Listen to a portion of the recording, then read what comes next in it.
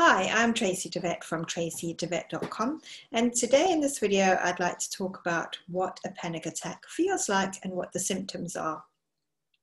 So a panic attack is actually just our natural fight or flight system that's being triggered. It normally gets triggered by fear.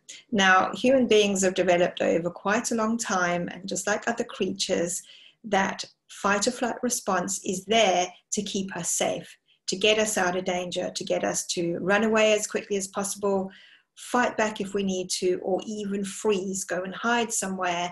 And this can sometimes feel like an out-of-body experience where what's happening to the body, it's as if you're watching it, but you're not actually experiencing it at the time. And that's all well and good. It does keep you safe, it does keep you out of danger, and that's great. But what happens if it's triggered just by thoughts of things that aren't really dangerous, such as, the commute to work, or what your boss is going to say if you're late, or that deadline at work that you have to do, or dealing with that colleague that you'd rather not, or your difficulties in your personal relationships, because all of these things can trigger this panic attack or anxiety attack as well. And what does it feel like? So normally, the first one may just come out of the blue, and it might feel like you are having a heart attack. And the fear that generates of you thinking you're having a heart attack makes the symptoms way worse. Now, what I would say is, if this is the first time it's happened to you, it's probably a good idea to go and get checked out at the time, just in case it is a real physical issue.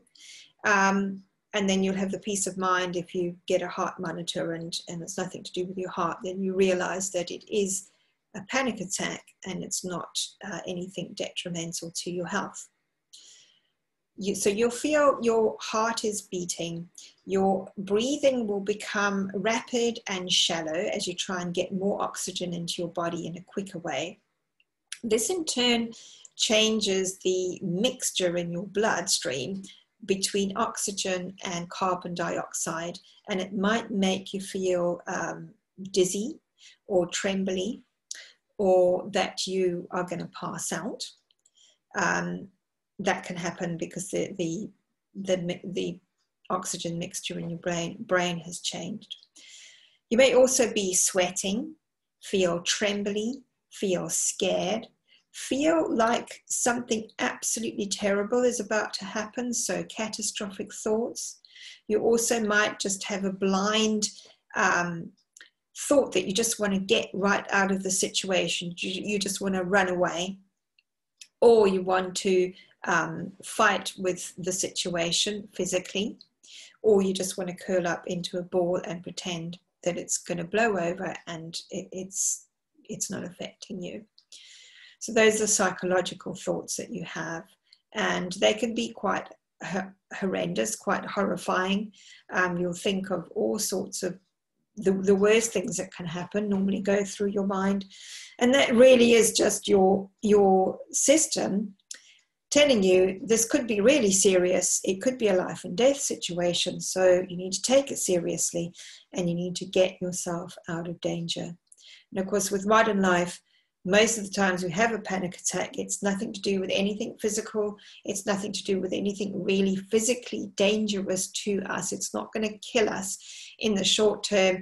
It's not going to hurt us physically, but that's how we feel, because that's our response to physical pain, hurt, and reaction. Unfortunately, over time, these kind of reactions can use up our natural resources in our body. They're altering the way our systems work, and they can have a detrimental effect on our hormone system, which are all our glands that keep our hormones in check.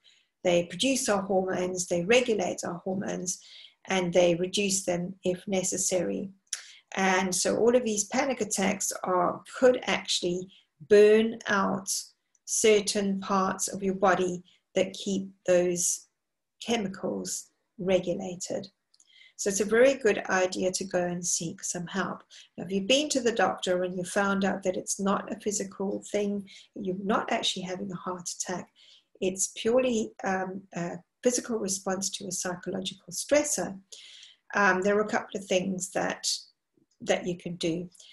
One thing, during the panic attack, you can actually breathe it down. So you could take control of your breathing. That's one thing that you can do. And as you slow the breathing down, you'll slow your heart rate down and you'll slow down that physiological response. You can also practice mindfulness. So you start with mindfulness, you want to be aware of what triggers it. And if you find yourself being triggered, you can try and think of a different thought that cuts off that very stressful thinking and tips it over into something positive as well. And it's normally something that you have to practice because the brain tends to think of a worst case scenario before it thinks of something more positive. So it's something that you can practice over time. If you go and see a doctor about it or a psychiatrist, they may give you medication, which may or may not work. And you may also be sent for counselling or advised to go for counselling. Unfortunately, counselling and medication don't actually solve your problem because they're not solving the underlying reason why this is happening. And the reason why your fight or flight response is being triggered by mere thoughts, it's because your subconscious mind is getting the wrong message that this is what it needs to do to keep you safe. So talking about it is just conscious. You know already you tend to know already what stresses you. You tend to know that you're stressed, that you're under pressure. So just consciously thinking about it doesn't normally make this go away. It's normally set up by a sub-program in your subconscious that it's learned long ago when you were growing up that this is the way it needs to respond in order to keep you safe. And one of the best ways to do this is to work with the subconscious mind to break that link, to break that chain and that vicious circle and reduce the response to those mental stresses so that you don't have such a strong physiological response. And this is what I do. I work with your subconscious mind to change those underlying sub-programs. It's like a computer sub-program that are playing in the background all the time. So if you'd like to know more about this, please feel free to book a call with me. The Calendly link is below. Just click on that.